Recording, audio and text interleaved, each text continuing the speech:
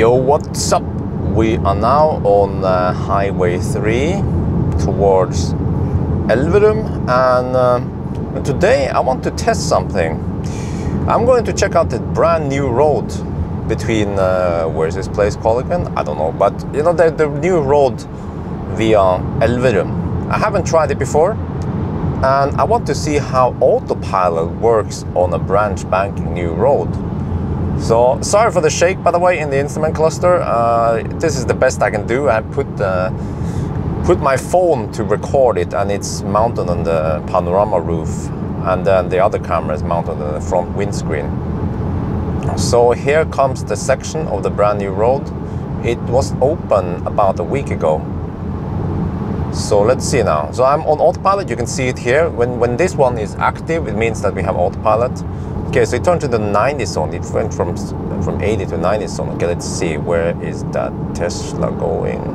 Okay, now this one is just, oh wait, okay, they're going that way. Okay, so let me increase my speed here. So again, okay, so you see now autopilot, well, I mean auto steer is restricted to 80 kilometers per hour. It doesn't know about the higher speed limit. So there are two things I can do. Well, actually, one thing I do. I can just do this, and then I can increase my speed. But then we don't have cruise auto steer. But then you can increase the speed. But if you enable cruise, well, now it works. Okay. Yeah. Okay. Let's cruise now at 100. Now it disappeared. Okay, because as of today, the car does not read signs. It will just base it on GPS. Even today, AP2 cars doesn't do that. AP1 cars will read signs.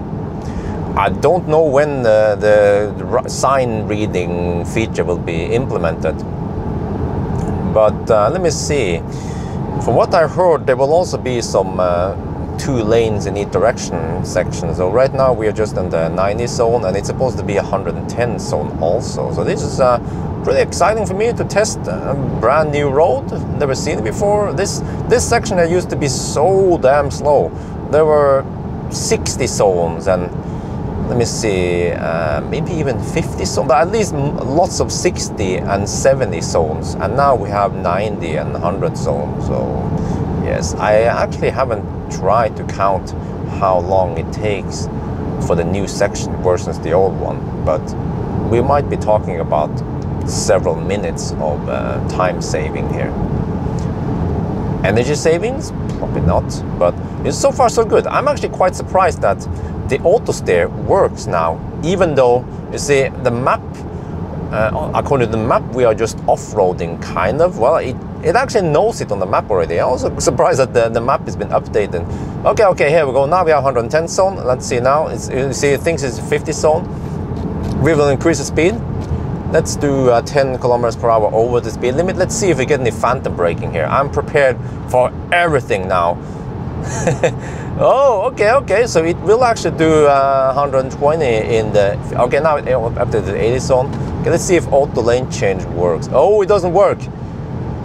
The car doesn't know that we have another lane there, so I have to manually override. Now it kind of sees it. Okay, but you see, it doesn't it doesn't see the lane to the left here. So if you want to change lane, that doesn't work. But it can at least stay on this lane. So that's good, because I have to explain to you guys that Tesla Autopilot is based on vision and sensors, other sensors, but at least vision, whatever the car senses around you, actual surrounding plus map info. So some places you will have some weird brake, maybe not hard brake, but more like slowdowns at the same spot, and that is because the map is telling the car that you better slow down here. But well, let me just check here. Okay, so I have to react to this. There's a truck, you see, it won't change lane. Auto doesn't work. Okay, so we just have to change lane manually. But many times the car is reacting to map data rather than visual.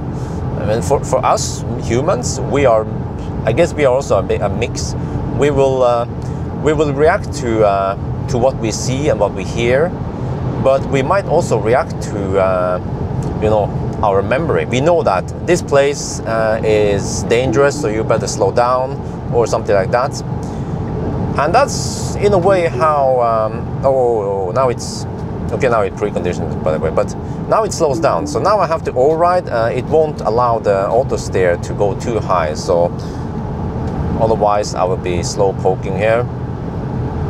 So let me see, where is this? Okay, we're over there now. Wow, this is quick, man. People are hammering us. Wait, what? Huh? What sign is that? Is that UK? I think that was UK license plate. But let's see now. I think I can still. Oh, okay. I know what's happening now. We are so close to the old road, which had a 70 zone. So the car thinks we are on the old road. If I use autopilot, yeah, you see. So therefore, it will force me to go only 10 over the speed limit. But now maybe 80 zone, maybe I can go. No, still okay. So, but I'm actually a little bit surprised and impressed, because I was expecting some mad slowdown, phantom braking or whatever, and it's not happening. Even if we don't use auto steer, we only use adaptive cruise control, it can still maintain the speed. It doesn't react and say, oh, you're driving too fast. Here we used to have a sharp. Oh, there we go. Now the first one, a gentle slowdown there. Okay, not too bad. I didn't do anything. I mean, I didn't press the accelerator. It just speeded up by itself. I guess I'll try to. Yeah, now it works. Okay, now it works. Now we can use auto steer, but I still, you see, it doesn't see the other lane here. But hey, I wonder if is this a coincidence, or did they update Tesla autopilot? Because in the old days, every time I drove on a fresh new road, it would just be bananas. It will go Texas, yes. It will brake, it will slow down, it will do all kind of shit. But now it's actually acceptable, because I've tested lots of other systems. I remember back in the days when I tested the EQC on brand new road on E18 between Kristiansand and Larvik, and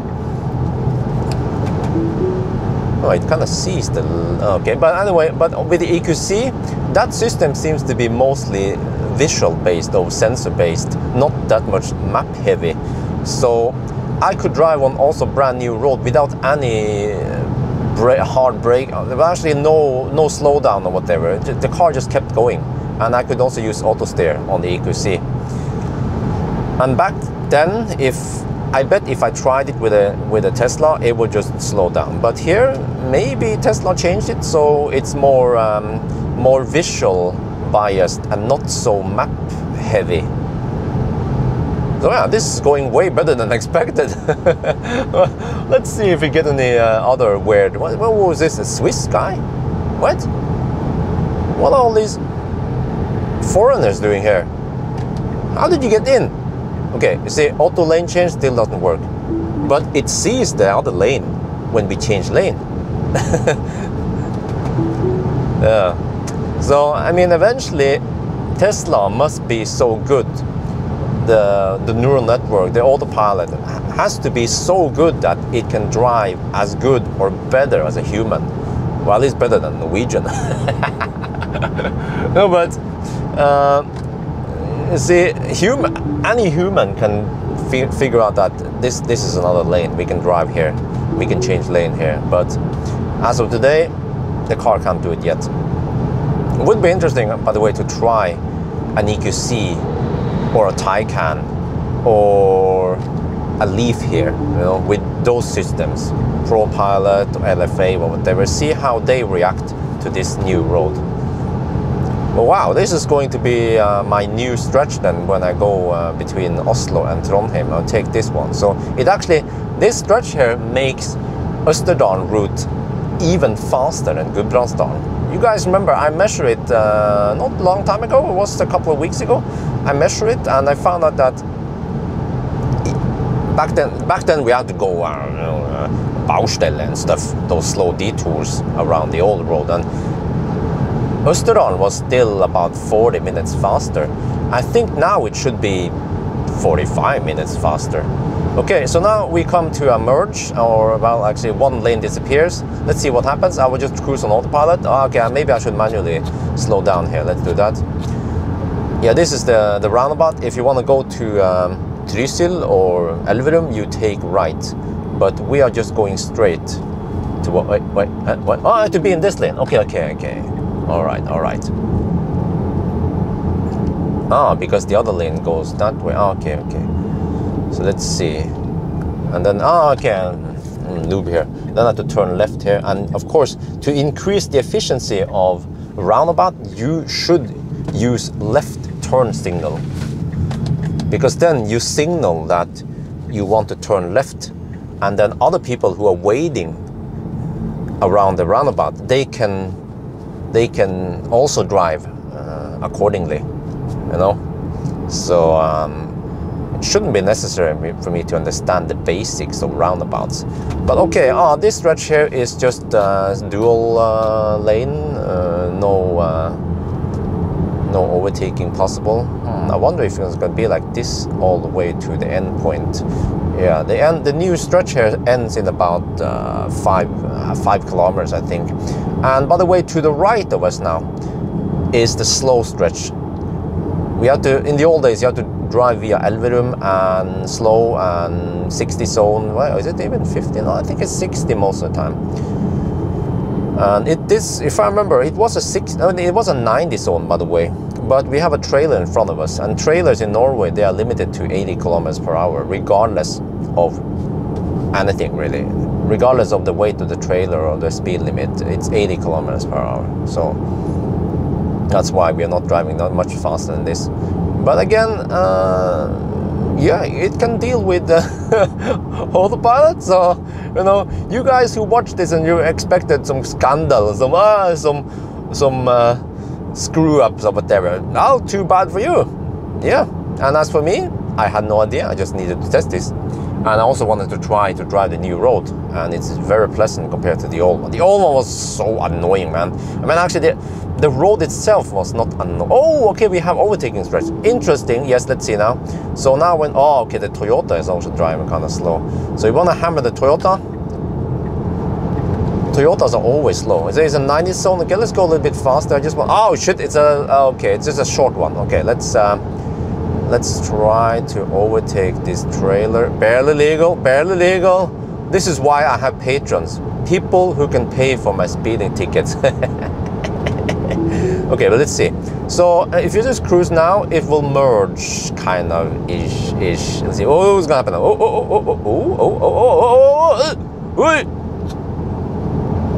Okay, yeah, it did what it typically do. It would just go in the middle. That's what autopilot usually does many times. Okay, well, there was a little overtaking stretch there. It's not 2+1 like you see on the E18 between Oslo and Stockholm. That was just a tiny pocket you can overtake, and then now it went back to 1+1 with a middle divider.